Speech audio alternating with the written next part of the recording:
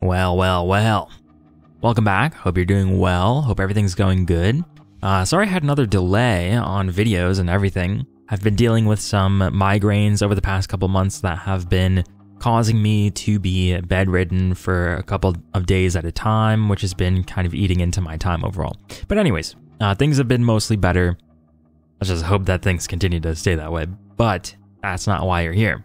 Today I wanted to talk about artistic stoicism in general. I don't even know if anyone knows what stoicism is when it comes to the general term, but I wanted to kind of explain the baseline of it, how I've been approaching art a lot more stoically recently, and how that might be able to help most artists that are dealing with a lot of volatility and a lot of emotional ties to art that could be stopping them from making art, could be causing them to have a really sullied relationship with either other artists or artwork in general, and how they, judge themselves from themselves to another person. So let's get into it and talk about stoicism and why it could generally be helpful for most artists, especially in today's day and age when you can just see everyone's work and appreciate everyone's work. But that might not always be the way that you look at it. The guise might be that you are very jealous, or you feel attacked somehow because people are doing well. A pretty common thing that happens these days. But let's start with what stoicism is as a practice. So if you look it up, stoicism has a lot of different general ideas and tendencies, a lot of different values depending on where you look. Some definitions will tell you that it's going through a hardship and not being, very affected by it, or it's a ability to overcome a situation without being super emotional, stuff like that. But there are some camps that have a full philosophy on stoicism and how it can be used to address a lot of approaches to most anything in life. And the idea is that being stoic about the goings-on of life means to approach everything with kind of a level attitude. You take the virtues of life, the hardships of life, the goods and the bads, and you kind of approach them with the same mindset, the same attitude. You do not, fall into despair or really overplay happiness when it comes to those situations. Now, I know what you're thinking. That might sound kind of negative in some ways, and then positive in others. But I think that's kind of the point. I think stoicism is supposed to be a balancing act of responding to inputs flatly, taking everything in stride and not letting it affect you a ton. Just, appreciating everything to the level that it requires to see fit. Rather than having it affect your whole world. So, why is this good for artists, and how is that different than a lot of what you see today with artists and people that are trying to improve at anything in a creative outlet? Well, I think nowadays everyone calls their phone a joy killer. Like it just removes the joy from life. When it comes to people that are stuck online, stuck, doom scrolling, everything like that, it's hard to pull away from that with a positive aspect, like a positive result. It's always easier to compare and then shove yourself downwards. Well, this has a lot of different outlets when it comes to creative people, artists, musicians, anything like this. It's easy to have an emotional and volatile attitude. You got a lot of highs and you got a lot of lows. The issue with that is those types of things can spark from so many different directions in today's day that it's almost impossible to regulate and just do the thing instead of being affected emotionally. So let's say you open Twitter and you see someone making something great, or maybe their tweet is performing well, or maybe someone's music video is performing well on YouTube. Who knows? It could be a lot of things. Those things can have an effect on people that are just trying to make it. Maybe they're trying to get started, or maybe they're struggling with art and they're trying to figure out what they're doing wrong. And then they see someone who just, pops in and they're doing everything perfectly, and why can't they just do that? And that causes some lows, some volatility, some emotional attitude towards artwork that can actually stop them from progressing even more, because they're looking at all this input and they're like, well, I can't compete with that. Why should I even try?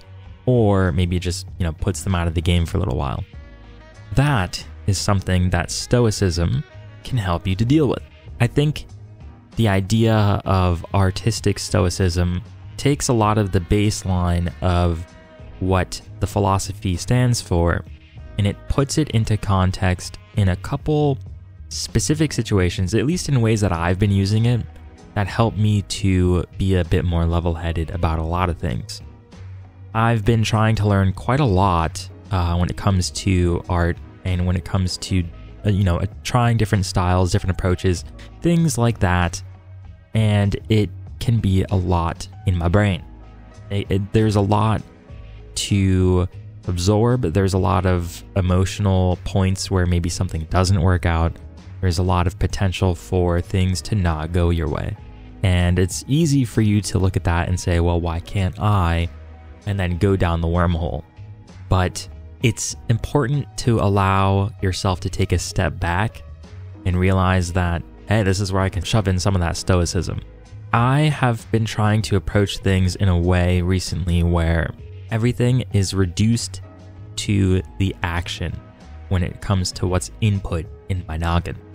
So let's say that I'm trying out a new style, or I'm trying out a new approach to something specific in the art process. Let's say that I'm trying a new approach to rendering. It's less about the people doing it, the people I'm studying from, who's in that general circle, and comparing myself to all of those things.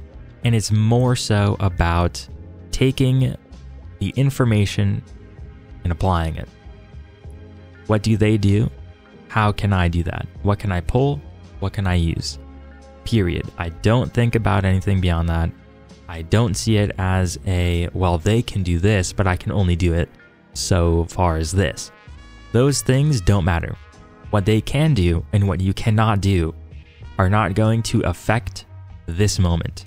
You cannot change those differences in skill. You cannot change the way that they're perceived, the way that you're perceived, the way that the pieces are perceived, the way that anything is done in a way that is going to drastically change your artwork in that moment. So why are you going to pay so much emotional interest to those things that are not actually affecting your skill and your artwork, and letting yourself either be upset by it, stop working, just have a negative attenuation to everything that is in that space for you? Why do this when you can just perceive and achieve, I guess would be the wording for it. But in realistic terms, I'm just here to study. I'm just here to see an idea and try it. See an idea and try it. See an idea and try it. That's all there is to it. And then improving those things as I go along and discover the things that I actually want to do, things I want to keep, the stuff I want to use. That's all that matters. And that's all that those people are even doing in the first place. You see all the greats, you see all the classical masters of painting, you see all the line masters, all the people that are amazing at drawing portraits, yada yada. I'm pretty sure the majority of the time spent for them hasn't been them comparing to others emotionally, or them wishing that they were this or that, and then going down the wormhole of feeling emotional or volatile, highs and lows, yada yada, or getting caught up in doing something well even, and then realizing that, oh, this thing is actually not all there is. That is the point. It's to remove your emotion from the equation, treat it as the action, which is just studying and applying, and realizing that there is always improvement to be had, and you will make that improvement. There is an other end to this, though. You see a lot of the lows and a lot of the negative emotional and volatile attitude towards things But it's easy to get caught in the highs and allow that to distract you from continuing to improve as well.